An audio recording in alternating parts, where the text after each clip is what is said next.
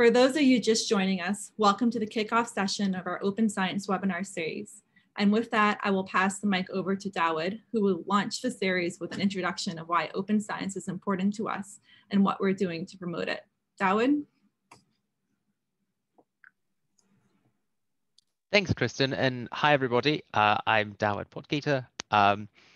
I am super happy to see so many familiar names and new names in the participants list. It's really exciting.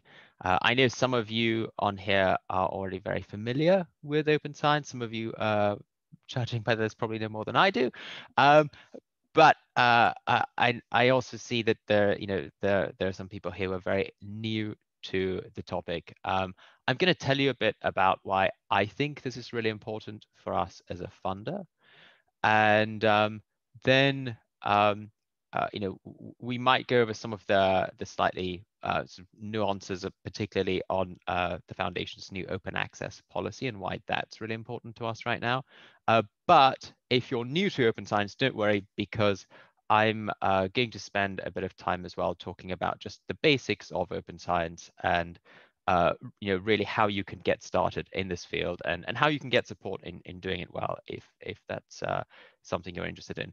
So what I will quickly do is skip past, some duplicate introduction slides here. Let me start by telling you a story, and like every good story, this one starts with a problem that I had to solve back as a program officer trying to do some research on consciousness.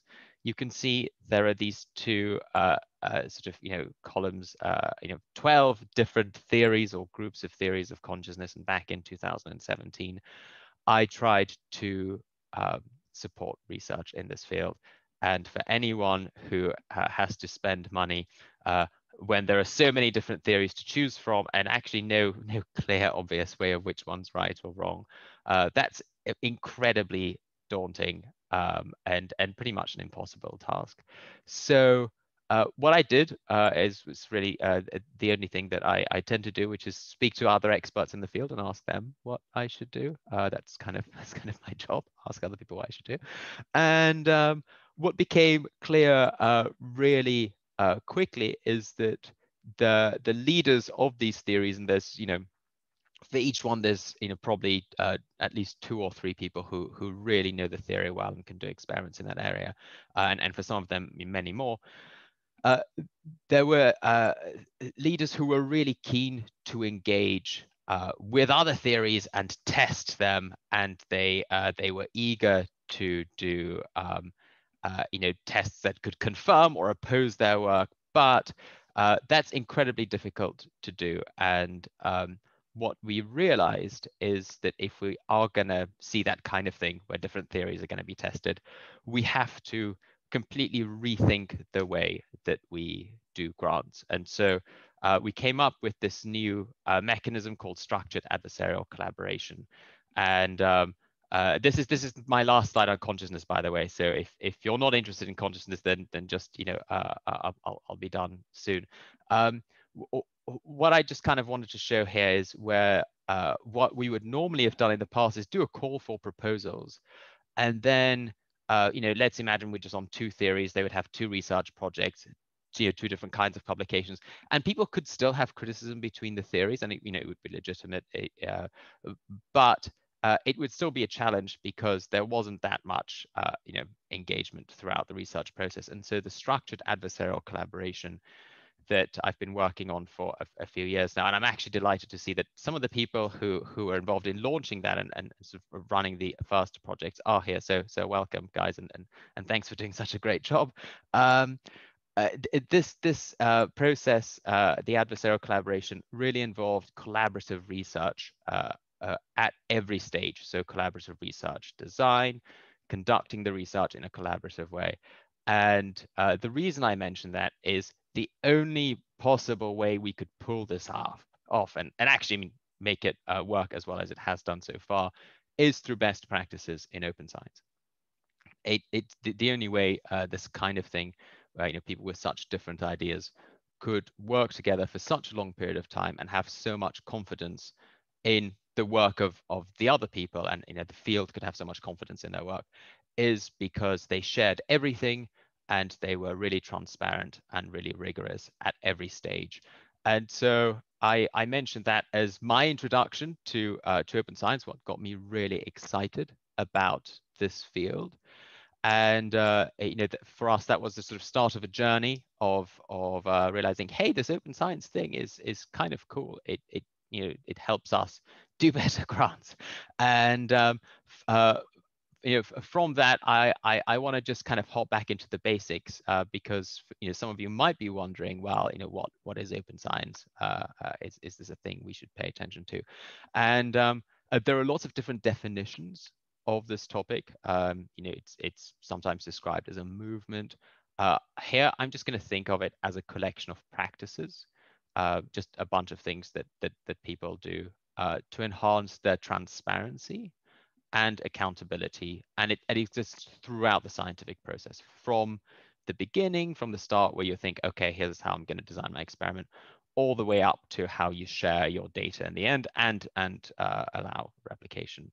So I'm not going to go over all of these different practices. We are going to get to some of them a bit later on. But very quickly, these could be divided into sort of three different groups of practices. There's giving people open access to your work. Just everything you do, give open access, make sure it's nice and tidy and accessible and readable and searchable and so on.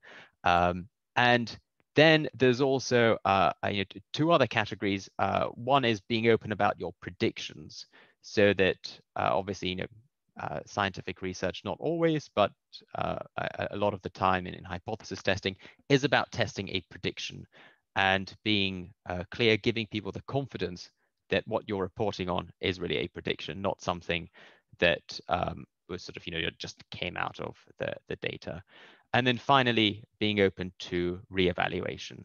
So making it easy and possible for people to see if they can replicate your work or see if other work can be replicated. We know just, by the way that this sort of statistical methods that are being used, that it is important sometimes to try to replicate work. And I know some people do that anyway. Some of you do it all the time. But for other people, it's it's in a field where one kind of has to go the extra mile sometimes to do replication. So those three things are really important to us. And I'm going to talk a little bit about why the foundation is taking a particular interest in this, and then sort of what they are, what work we're doing in the field for those who are new to it. So just coming back to this idea of why is this a thing for TWCF, and we have sort of two particular areas where we think open science is really, really crucial for our mission. And they're just listed here. To have impactful findings, you have to have rigorous evidence. And this could be partly sort of paraphrased all the way from Carl Sagan's famous phrase of extraordinary claims require extraordinary evidence. I'm not saying that we always make extraordinary claims, not at all. But obviously, as a foundation, what we hope to do is fund research that's going to have an impact at some stage. And if you have that kind of ambition, we want to make sure that the evidence is as robust as it can be, and as easy to test and evaluate as possible. So then there's also this idea of, we're Templeton World Charity Foundation. We work hard to have a global reach, and that requires global engagement. And we're very aware of issues of access and equity, where a lot of the people around the world just don't have access to the original research papers, and that's a problem. And it's not only the easy solution, but we think it's one that's still worth trying to solve. So here is what has inspired our particular process or our approach to open science. And I have shamelessly stolen this from a presentation that Brian Nosek did a few months ago. You can, if you have your you can't like copy and paste things. So if you have your camera, you could just scan the QR code for this presentation. By the way, Center for Open Science have all their presentations on the Open Science Framework. So if you see one you like, you can just go there and borrow their slides. There's this idea that if you want to promote a particular change in the culture, here we want to promote people being able to share their work, being more open about their work. You're going to encounter lots of different people. So there's the innovators, the early adopters, early majority, late majority, and then the people who didn't really do anything until the very end. And to help this different group of people, you have to do lots of different things. So everybody is going to need infrastructure. They need something that will make it possible to engage in these best practices. Other people, well, they need a better user experience. It's fine if it's possible, but they also kind of need it a bit easier because they're not going to put in all the extra effort. They're very busy already. Then for the early majority, they kind of need it to be possible, easy enough, and it needs to be normative. And then, coming towards the late majority and the laggards, one needs to have more incentives to make open science rewarding and policies to make it required. And I'm going to, I sort of wanted to mention this as a preface to my next slides, because at the foundation, we have done a number of things in this space. And we actually think it's really important to try to engage at these different levels. I'll definitely be quick to admit we haven't engaged at all these levels extremely well. We've only been in this game for a couple of years, and actually this webinar series is one of our attempts to make open science a little bit easier for people who are less familiar to it. So we're still trying to innovate and work in this space, but as a general rule, and also something that I really want to share with everyone on this call, when it comes to promoting open science, it's not enough to just do one thing. And that's why we're trying to do a whole number of things. So here is what we're doing so far. I'm going to go through 6 different kinds of initiatives that we are, that we've either done recently or working on. And this really is probably the sort of main substance of my presentation today, talking about what we're doing and why it's important to us. And hopefully this will firstly make it easier for some of you to know where to get help or know how to do things. Or if you feel inspired and also want to do something like that, then you can reach out to us and we'd love to help you. So just starting off with our open access policy. This is a policy that aligns with Plan S. Some of you would be familiar with Coalition S, launched by folks at the Wellcome Trust and European Science Foundation and Gates and so on. And Plan S is essentially all about open access publishing. You can go on that link. Sorry, I don't have a QR code for it, but you can go on that link, look at our open access policy. And this is the one element where I am actually going to go through the policy a little bit, because we've had a number of questions on this, and I would love to explain it a little bit more.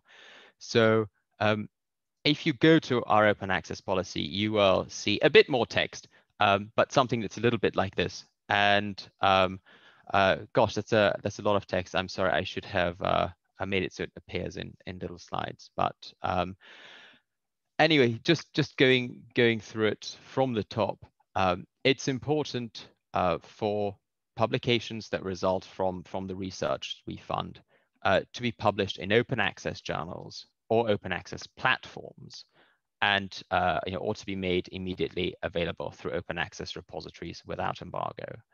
And so that means you can still publish wherever you like. We're not telling you which journal you should be publishing in, it's up to you.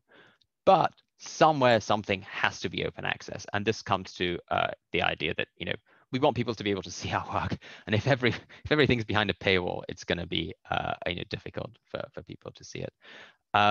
So the big part of that is that we require that authors and their institutions retain sufficient rights to their research articles.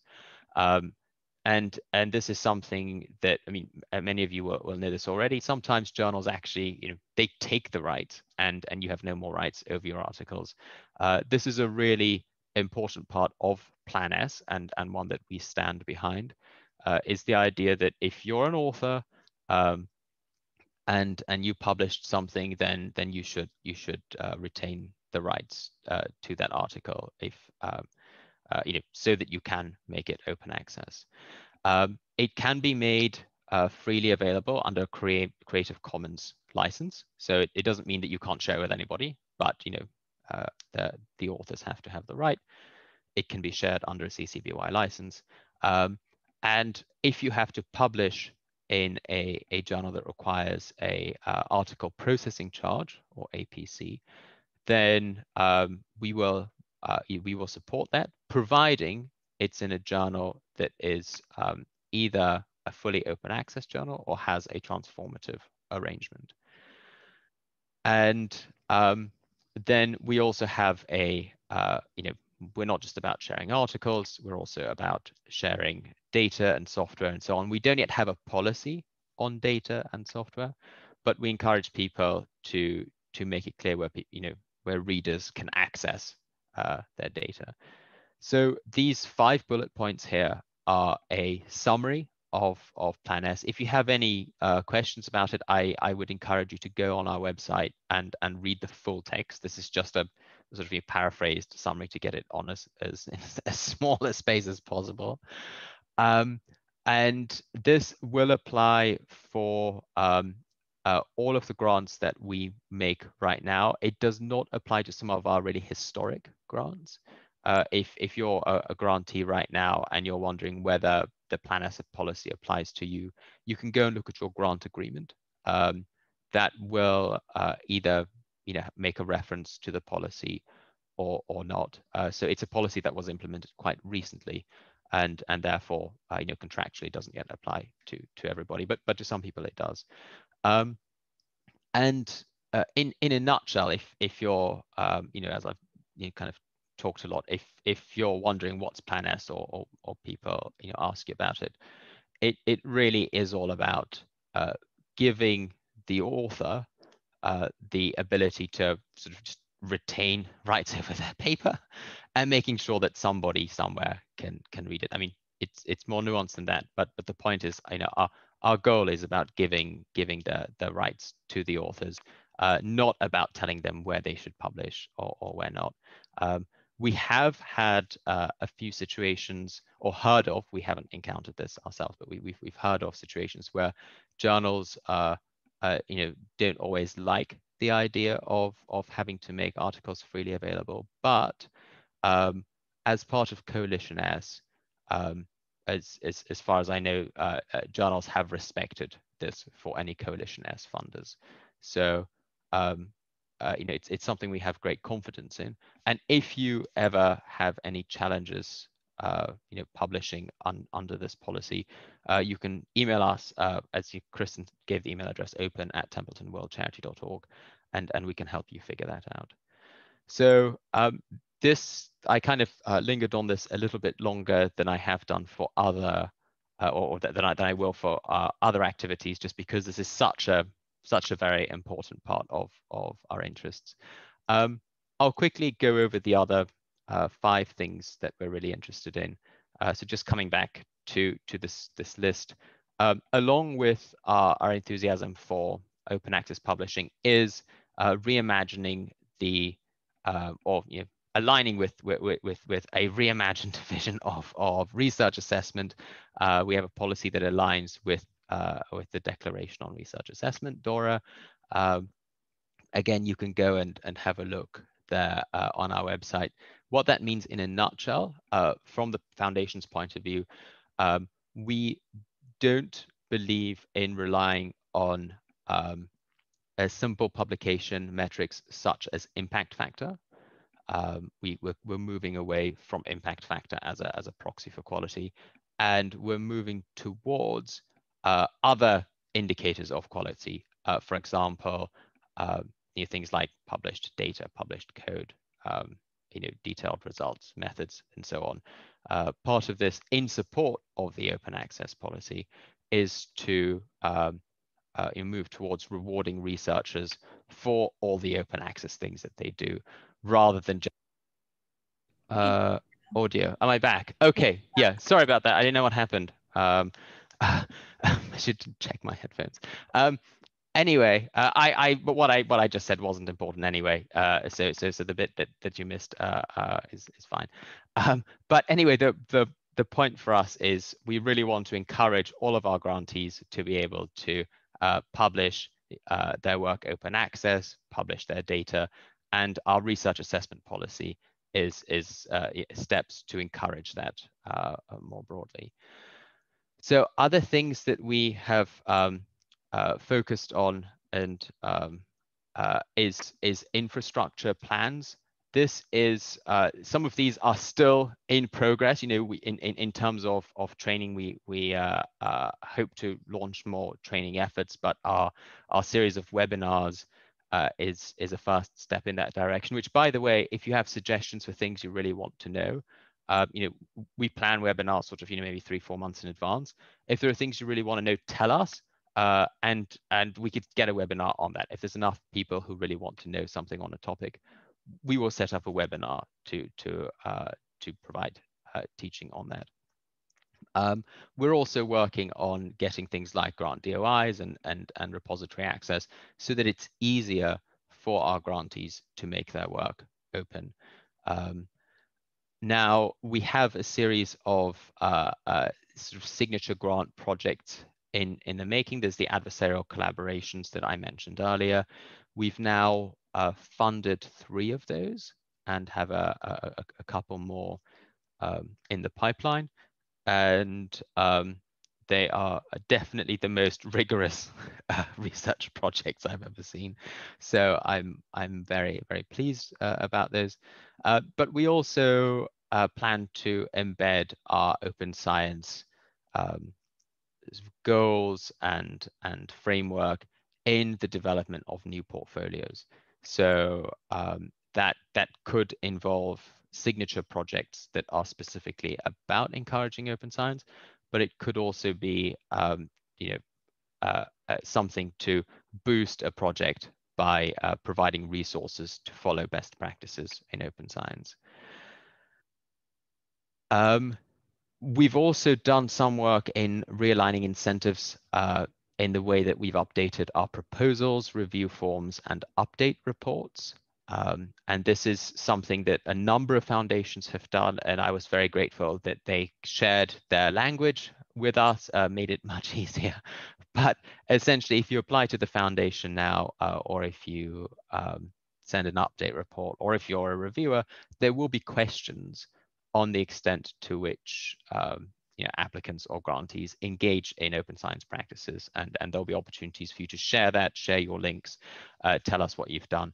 And we do look at those things, and we really value projects and people who are engaged in best practices in open science.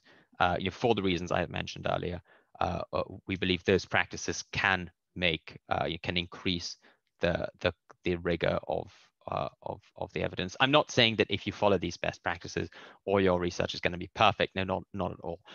But if it's open and people can access it and people can evaluate it, if there's a mistake, it's much easier to find.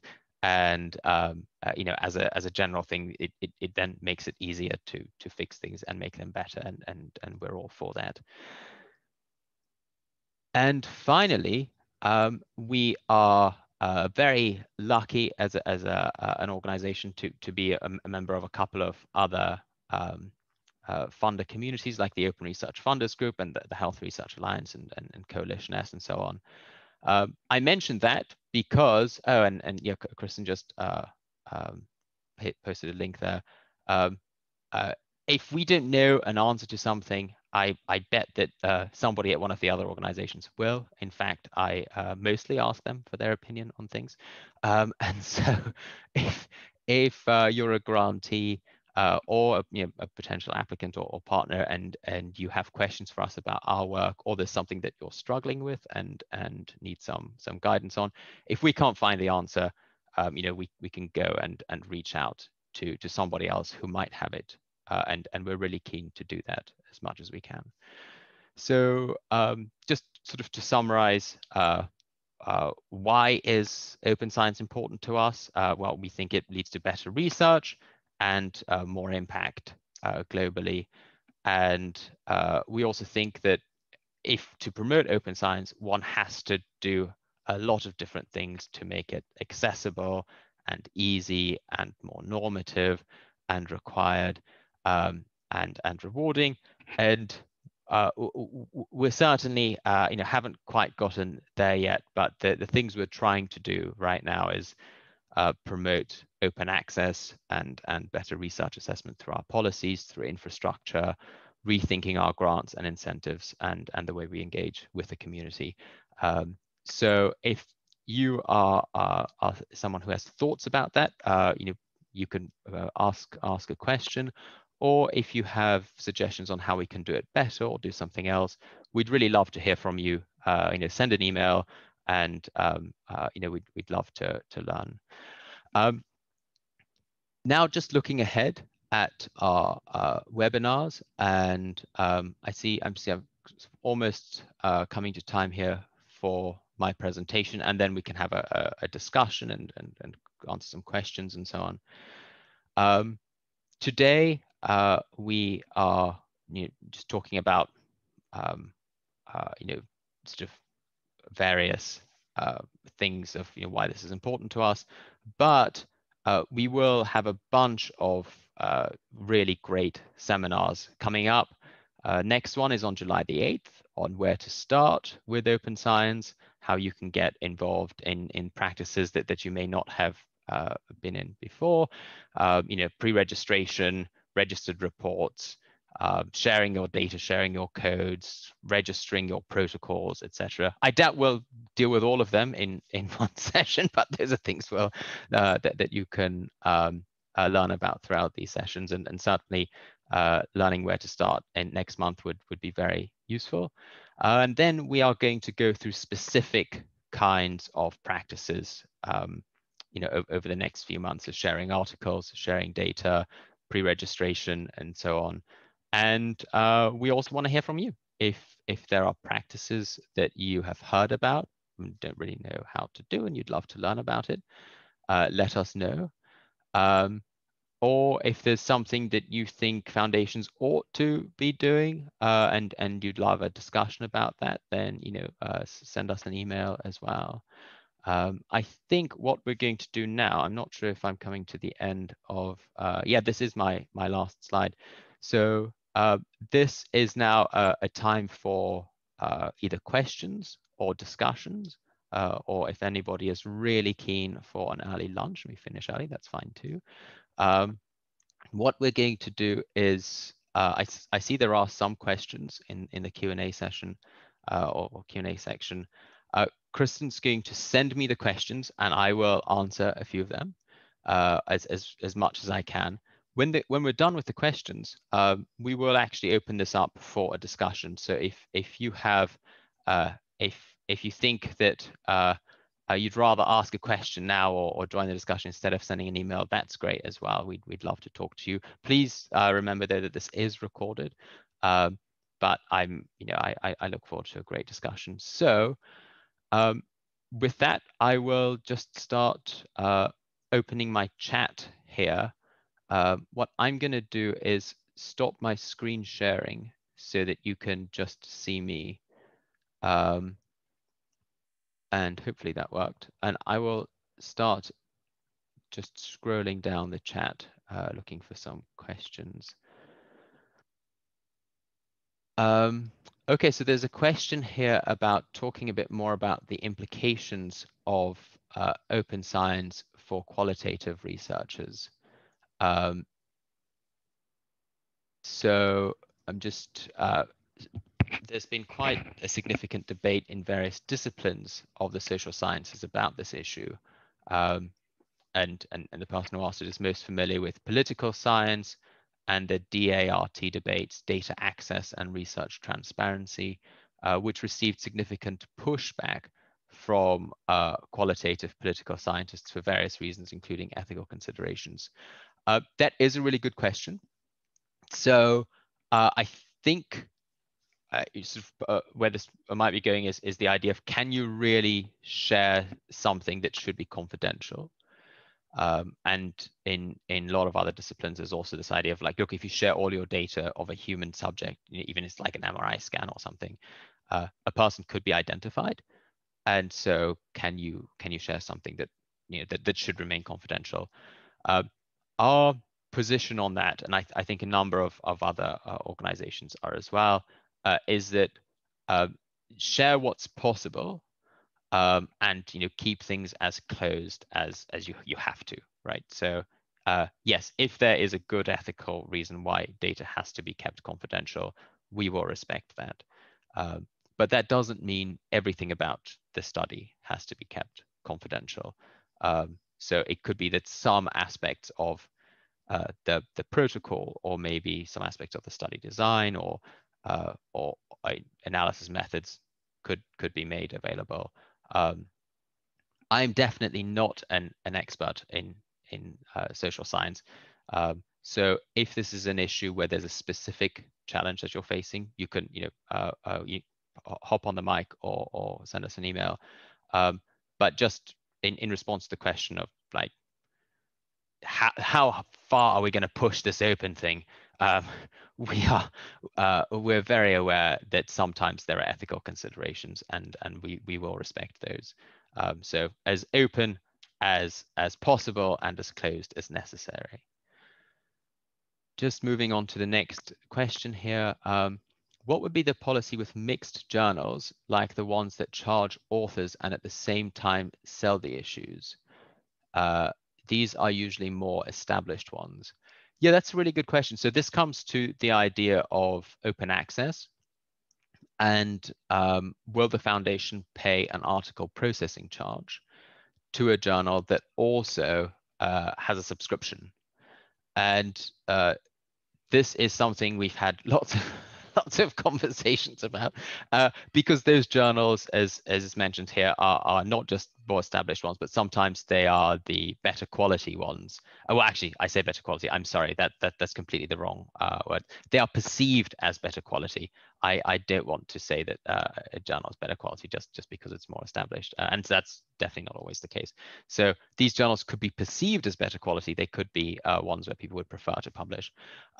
And there, it depends on whether the journal has a transformative agreement. So if there's a journal that is both open access and has a subscription, then we won't pay the APC unless it has a transformative agreement. And that means that it's open access and subscription. And over time, it's going to become less subscription and more open access until it can be fully open access and everything is paid by APCs.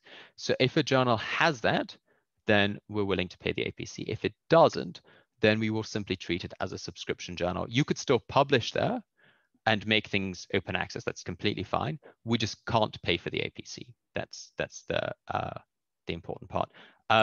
There is a tool called the Journal Checker tool. I think you can Google it, or Kristen might post a link in the chat, which will explain this. Well, not necessarily explains, but it will point out whether you can publish there or not. So you can, go select your funder, TWCF. Thanks, Kristen. There is journalcheckertool.org. Say who the funder is, say who the journal is, your institution, so on, and it will tell you whether that journal complies with our policy. So a question on, have we received feedback from grantees about new open science policies? We've received questions about these policies, and we received feedback, sort of general, like, yes, thanks for doing this kind of feedback. I'm not sure whether there's any sort of particular feedback in mind behind the questions. One thing I will mention about these policies is, as you've noticed, they're both tied to other initiatives. So the open access one is tied to Coalition S, and the research assessment is tied to DORA. And that's because, as a relatively new foundation, we really prefer to work with larger foundations who have had a lot of feedback in these areas. And certainly, Coalition S and DORA have worked here for a long time, received a lot of feedback from different researchers. So we have confidence in these policies, but if there's any particular kind of feedback somebody'd like to give us, again, send us an email, or you can come on the mic in a few minutes. Next question to speak to the, oh no, there are no more questions. There was just one about people could raise their hands. So yeah, if you'd like to ask a question in person, you could raise your hand. Okay, there is one more question here. And what we're going to do, I think now is actually, if you want to ask a question, now's a good time to start raising your hands. And what we'll do is we'll just take hands in the order that they are raised, and we'll let you use your mic and come on and chat to us. So next question, how does TWCF plan to address fair principles of open data sharing? Will some of this become a policy in the future? That is a very good question. So the fair principles of open data sharing really require that scientific research data should be fair, which is an acronym for findable, accessible, interoperable, and reusable. And I think those are the four. If I got it wrong, then I apologize. But the point is, data is not something that you just share. It's not just a file that you put on GitHub or wherever. It's got to be something that can be found, linked to the article or linked to the question or what you reported. You have to be able to find it. It has to be something that can be accessed. It's got to be in a file format that people can use, not just like particular program that you just wrote by yourself.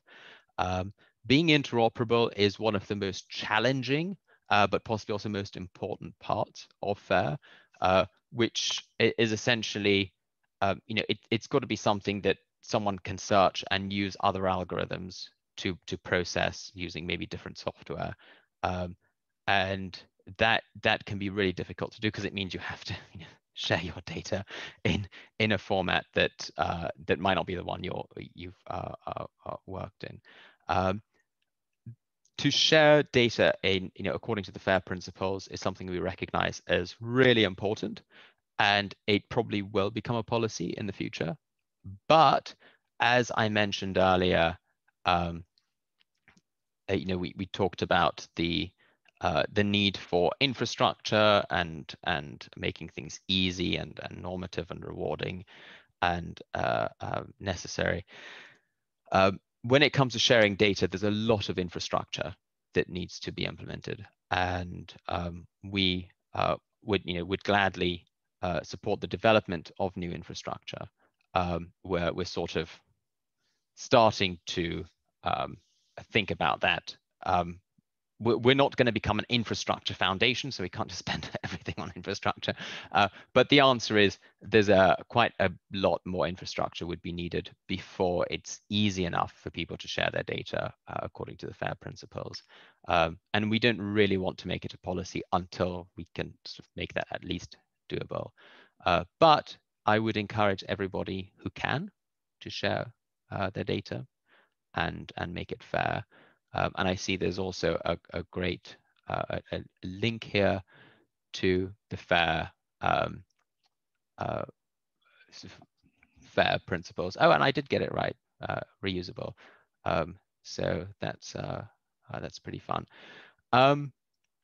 Another question here. So I see there's sort of just one or two questions here at a time. So if anybody wants to raise hands, by the way, I don't mind you not raising hands because if someone raises a hand and asks me a tough question, I'll be on the spot. But we want to make this kind of webinar an opportunity for you to have a chat with us as well, if you'd like to. So if you have a question, you want to raise your hand or just comment, that's completely fine. And I'll just kind of answer these questions as they come up then. Are there kinds of science that are more suited to open science practices and pre-registration, like psychology or other ones?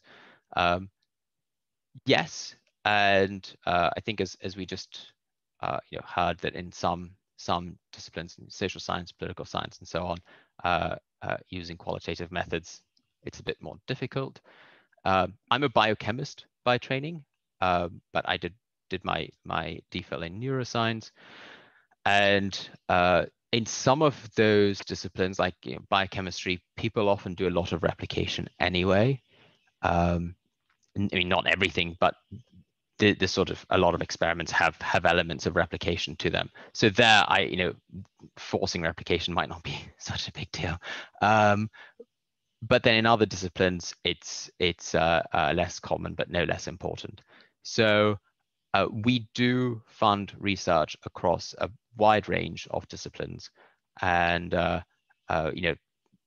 that's also why we have these webinars and an email address where you can contact us if you have questions, because it might be that you work in a discipline that we haven't yet heard of the challenges there, and if that's the case, we really want to hear from you, because we in this sort of journey to promoting open science, we see our grantees as people who we could partner with to increase the rigor of science. So we want to make it easier and more possible and help if we can. So we also recognize that your discipline might be more difficult than others. Okay, the open access policy. A question on how to access article processing charges. So we have the best way to sort of fund article processing charges. So for those new to the open access policy idea, this is that if you are a recent grantee and you're going to publish your, or maybe an applicant, and you're going to publish your paper, and you want to make it open, and you want to publish it in a journal that charges an article processing charge instead of just publishing in a subscription journal and then putting it in a repository or something like that. How do you get the money for the APC? These vary quite a lot, from like a few $100 maybe to a few thousand, maybe more for the really expensive journals. And this is something that you can, in an application, if you're still applying or haven't applied yet, you can ask for that money in part of your budget. That's sort of the preferred way. Or if you don't have that, let's say you haven't done it, or you're exceeding it because you're such a productive publisher and you've spent all the APC money, you can come to us, and we have a small budget that we can use to help people cover their APCs. So again, send us an email, and we can help you sort that out.